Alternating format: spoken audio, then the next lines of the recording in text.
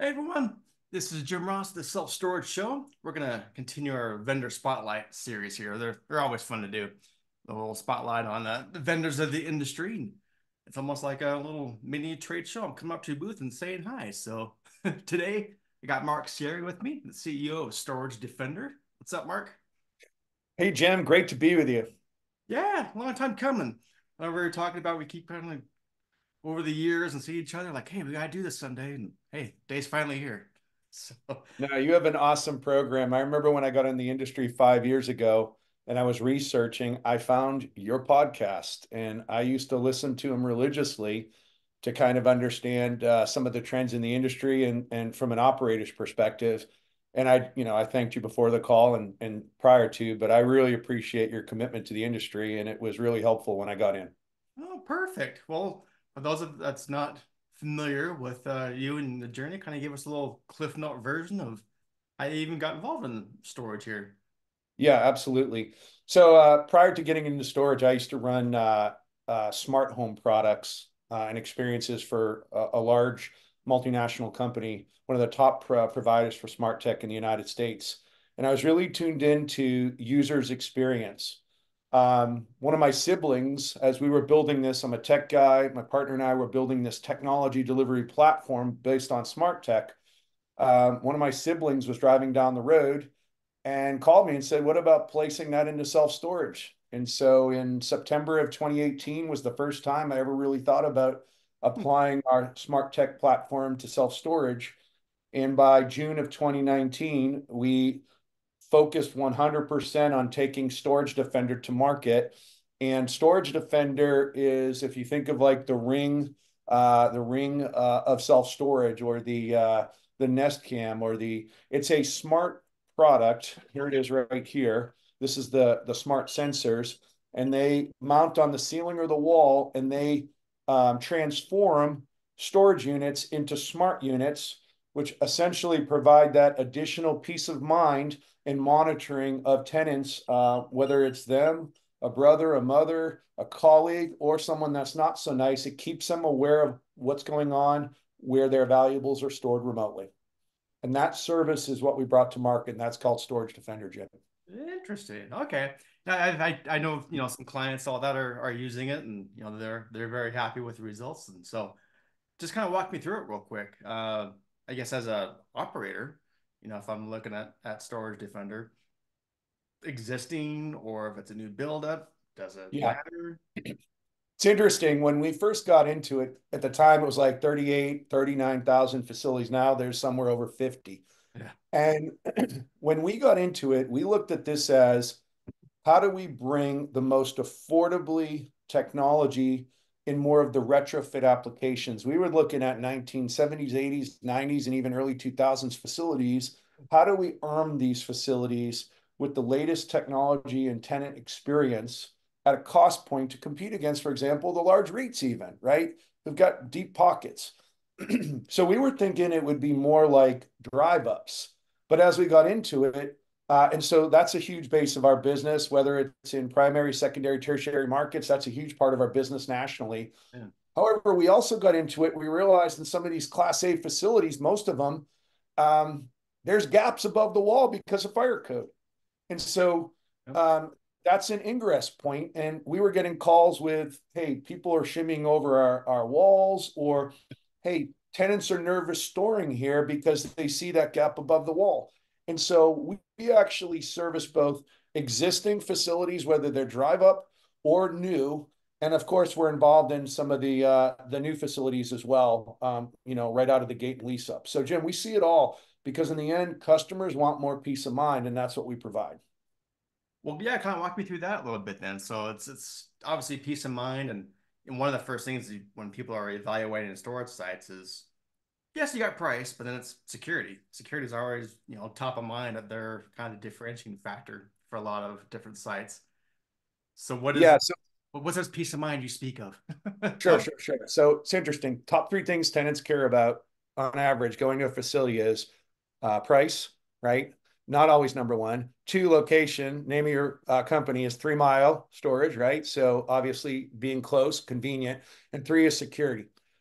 So From when we talk about peace of mind, it's people, frankly, just being aware, having that awareness of what's going on in their unit, right?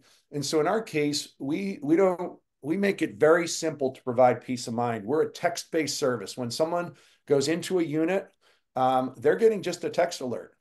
Human conversational, easy to do.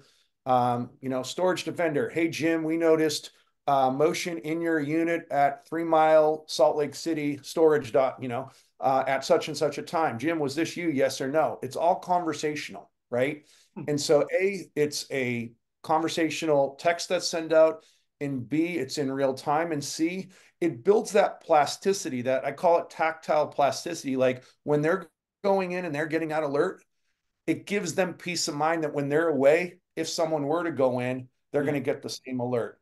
And so that's what we're talking about, peace of mind. We say it's like having a 24/7 guardian watching over your stuff. That's the way we're looking at it. Gotcha. Okay. So any kind of movement inside the unit, I assume it's like motion detection, Sure. kind of movement in there. They're going to get notified saying, hey, activity in your unit, this is you, all good. But if not, call Right. management and see what's up, huh? Okay. And Got we like doing it inside the unit because whether it's through the door, through the wall, I'm sure you in your years, people have it. you've seen that, or over the wall, we're going to Oh, pick yeah. that up. And you asked me about peace of mind. Let me say one more thing, referencing my original experience and what I did prior to coming in.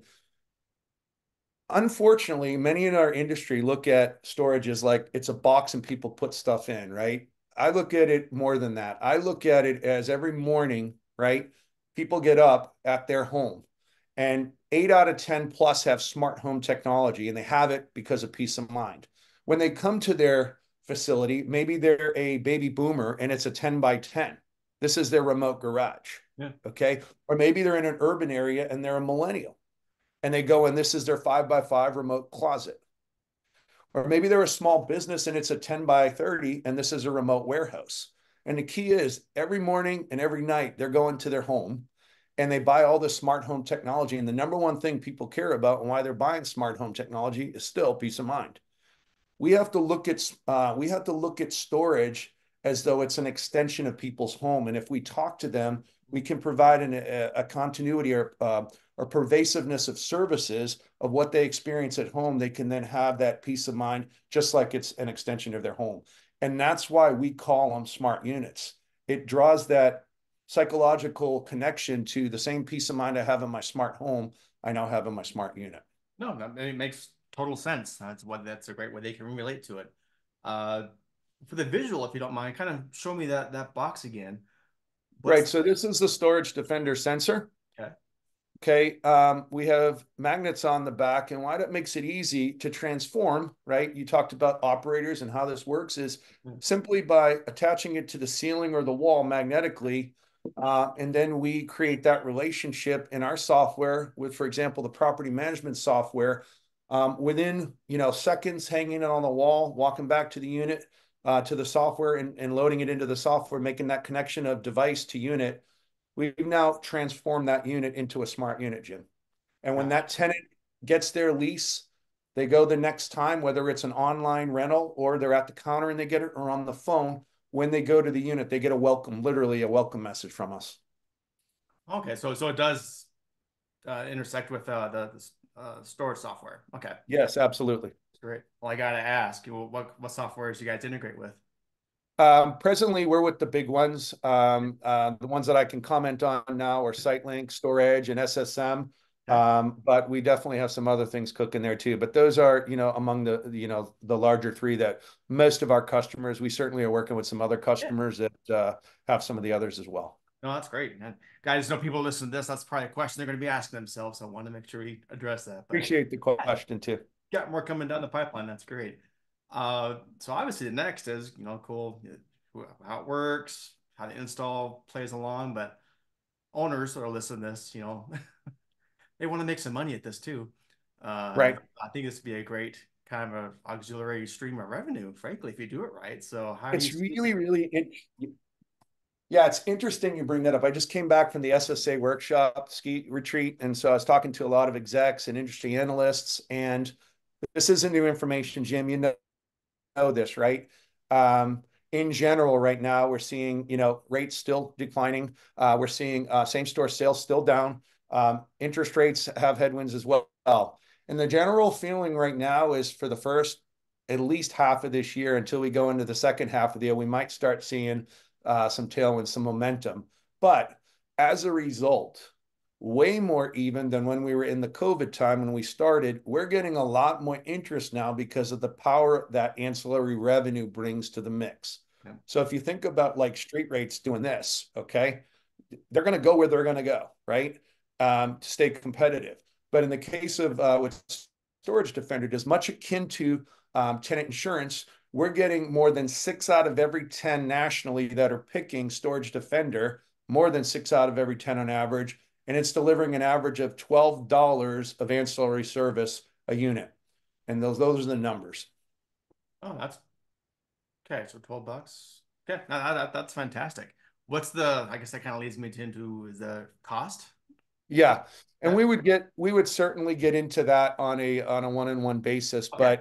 But the way our model works is the each month we look back and where you have active tenants that are paying, we do charge a subscription cost, kind of a portion, just like tenant insurance. But on the other hand, when you install these in vacant units, because there's as much value also in vacant units to get visibility regarding compliance, squatters, all the other things that you could look at in vacant units. We do not charge for subscriptions on that. That's kind of included in the cost of the device. So there is a activation fee, which is fully inclusive of all the assets that we put on the property, the wireless equipment, the installation. There is a device cost, and then there's the subscription, the monthly subscription. We don't charge annual maintenance fees. There's no other hidden costs, but yeah, it's a pretty simple model. The price is pretty standard across the board, but I'd be happy to talk with you and others. I'm sure we'll leave my information at the end of the call. Yeah, we'll definitely call it out because no, wait, just talking because I always have a marketer's mind first and Yeah, foremost.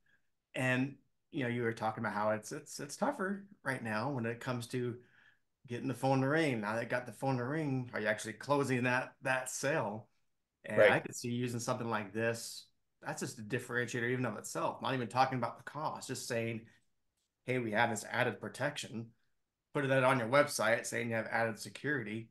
That could be the tipping point from getting a rental versus not. And what's the value of It's that? interesting. There's two levels of that. At a tenant level, we always talk about how you brand your digital storefront and your digital shelves, your unit listing. And we also work with how we brand facilities to be smart unit facilities by Storage Defender, right? So yes, that helps. Obviously, first tenants are gonna, first contacts from tenants, prospective tenants are your biggest conversion opportunities, and we kind of become that cherry on the ice cream, so to speak, to help in that conversion. Where I thought you were going is there's a lot of perhaps people watching this that are property management companies. A lot of property management companies these days are also bringing Storage Defender in because it's something they can add to their tech stack to get owners to answer their phone, to get owners interested because it's another way to make revenue and profit, maybe that the guy next to you isn't using. So I didn't Yeah. know where you're going with that, but adding additional services as a property management, not only just in ownership, um, is a way to improve what the P&Ls look like. And we're seeing a lot of interest in there, not only from owners, not only from operators, but even like brokers and how they can underwrite this into some deals. No, that's it. There's a lot of ways you can look at this. So it's something that's Sure, very beneficial. And obviously people want to get more information because yeah, we're just kind of touching the surface here. And I know you have some cool videos that people can kind of see it in action and sure. talking to customers. I know I was watching one of your videos that had you're talking to a customer that was just totally ran into somebody. You're like, what do you think of this? And they're like, this is You awesome. saw that. Oh, I Yeah. love that video. That video was awesome. I I love it. can't believe you did your homework because that was a few years ago when I was in an No. elevator and a lady bumped into me and recognized my shirt. Oh, And really? she very much thanked me. She was a waitress from a local restaurant and she appreciated that Storage Defender was simple to use because she hated technology. Yep. And her exact words are, I hate technology, but I appreciate the peace of mind when I'm away from my stuff that Storage Defender provides. And I thought it was like a candid camera thing and someone was videoing me. I'm like, it was a real tenant. It was awesome. No, that's it. No, those kind of testimonials are the best ones. Ones that aren't canned or just kind of off the cuff. Those are the best ones. So I love it. So if people want to get Absolutely. more information, reach out to you, and obviously kind of get more of a one-on-one and go through their questions. How do they get a hold of you? Sure. So you can go to our website at storage-defender.com. That's storage-defender.com. There's a contact form on there. You can also reach out to myself, Mark at storage-defender.com. It's very simple, Mark with a K at storagedefender.com. And we also have our phone number. It's right on our website, but I think it's 877-533-3323. And we're all there to answer questions there. And also on LinkedIn. You can reach us through LinkedIn. We're very available, and we'd love to talk about how bringing technology doesn't have to be a huge investment up front. We can grow with you and help you profit in ways that you hadn't before. Perfect. All right. Well, sounds good. I'll reach out myself to get more information because this is pretty cool. All right. Thanks so much, Thank Mark. you so We'll do much. it again, man. Yep, appreciate it.